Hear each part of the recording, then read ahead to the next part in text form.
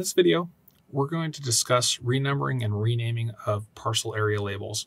This is important because you may create your parcels in an order that isn't what you want your final numbering to be.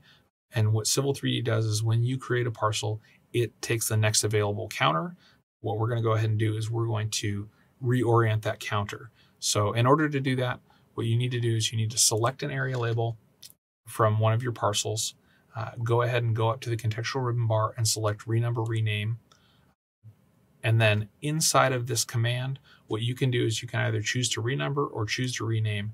In our instance, we're not going to go ahead and rename them. We're going to leave everything as property with a number. But if you wanted to rename it, you would go and select this option here. It would come up with a name template window where we would go ahead and type a name in and then select a counter number or a parcel number or an address, a site name, a style name, or a tax ID. And then we would go ahead and click OK and then run through renaming just like we're about to go do for renumbering. So what I'm going to go ahead and do is I'm going to choose renumber. I'm going to go ahead and click OK.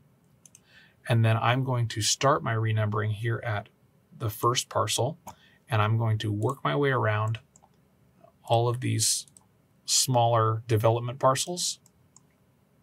And then I'm going to end in my roadway parcel, knowing that I have one more parcel left, but it will accept the final parcel number that's in the renumbering scheme. So I'm going to go ahead and hit enter, and I will hit enter again. And as you'll see, all the numbers of the parcels have reoriented themselves in the order that I have clicked through them, with the last parcel being parcel 27 for the open space area.